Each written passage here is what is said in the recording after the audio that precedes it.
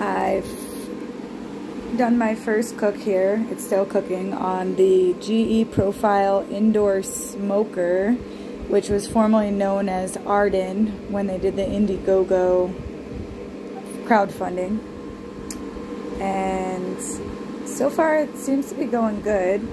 The only issue is that my house, I have this vent going too, really seems to have a strong fire pit smoke smell. Like, you could definitely smell the burning wood, the pellets, which I thought, because of this technology, I understand, sure, the carbon monoxide isn't coming through, which is what makes it safe for indoors, but I thought it would maybe vent out a little bit of the smoke smell somehow, similar to like a air purifier or a fume filtration that you use for a laser cutter. But no, you smell the smoke pretty strong. It makes your house smell like a fire pit. So I'm not too ecstatic about that, and so far that's the only problem I have with this unit. I haven't tried the food yet. So you can see it's definitely a bit smoky in there. Has a bit to go. I'm doing a turkey breast, the butterball boneless. It was already thawed completely. Trying to get to 165. It's been cooking. It would be nice if it tells you how long it's been cooking, but it doesn't. But it's been cooking for about an hour, I would say, only. So it's gone up pretty quickly. It's already at 109 degrees Fahrenheit.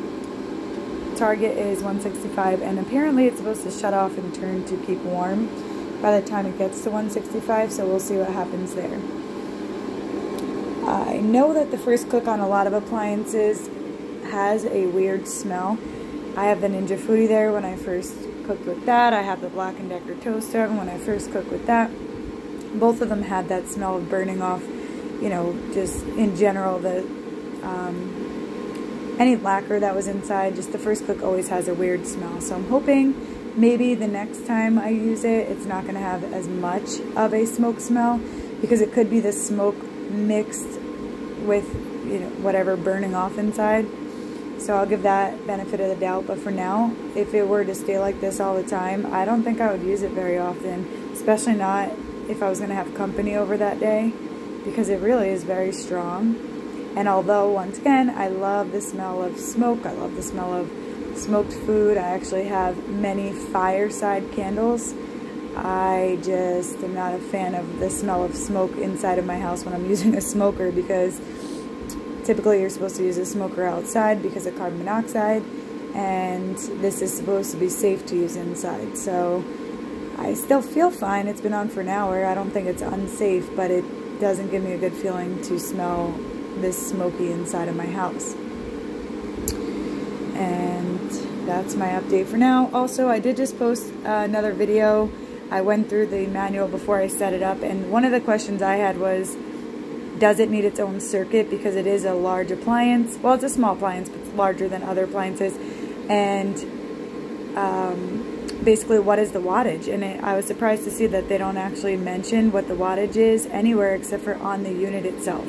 So on the unit itself in the back, it does say that it's 1400 watts, 120 volts. So that was safe, I knew, for this circuit, because I run my Ninja on it. And shockingly enough, the Ninja actually takes a lot more than this does. The Ninja is 1750, and my Keurig coffee machine actually takes 1450, more than this is. Only at startup, but still. So as long as you don't have anything else plugged in to the same outlet, then you should be good to go. And obviously with anything, the first few cooks especially, I wouldn't leave the house while it's cooking.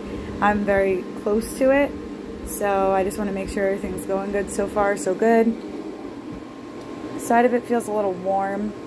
I can definitely feel the heat coming off the front. Make sure there's nothing in front of here, because it does have an exhaust. Side's a little hotter. Top is hot, which it does say on here, hot surface. There's a sticker that comes on it before. And check the pellets. It didn't use a lot of pellets so far. It's really doing like a light type of smoke, but it smells very smoky, so I know the smoke's getting in there. I did have it set at smoke level 5, but I turned it down to 4 because the smoke smell in my house was so strong, and this seems to have helped maybe a little bit, but hopefully the food is getting smoky enough and it's not all coming out here. So typically I like GE appliances, and you know, my oven is a GE, my refrigerator is a GE, my microwave is a GE. Yeah, so I'm sure the product is good. I just wish it didn't have the smoke smell, but I guess that's what you get for indoor smoking, right?